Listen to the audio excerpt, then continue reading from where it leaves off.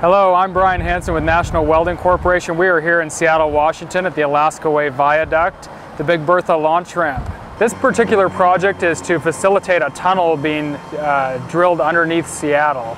And what we're doing on the project is we are welding the tunnel boring machine together. And what's unique about this project is this tunnel boring machine is 57.5 feet in diameter. It's the world's largest tunnel boring machine. Some of our specific challenges that we have on this job site are to access the welds. This is obviously a huge piece of equipment.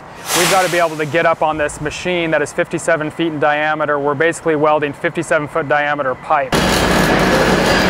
The main thing that we really like about the XMT platform is that we're able to incorporate inverter style welders into this field application and run long sets of leads up to 500 feet of lead. To where the suitcase is, where the X-Treme is, to do the work. It's a huge advantage to the guys to be able to get the quality that they need and to be able to be a great distance and not have to actually physically move a welding machine. That they can go from station to station or location to location on this project.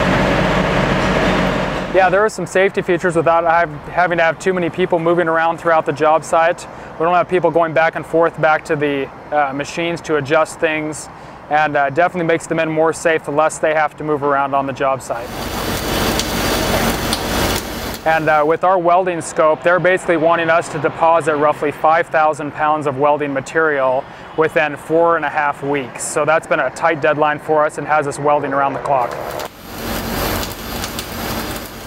Really, our productivity is measured by how long the guys are pulling the trigger here in the field.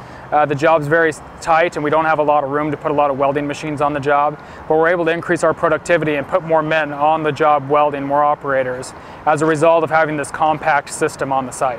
The men are more productive using the system, the costs go down because we're not using the diesel fuel, we're not having to build additional welding rigs when you can use the inverter technology and the suitcase together.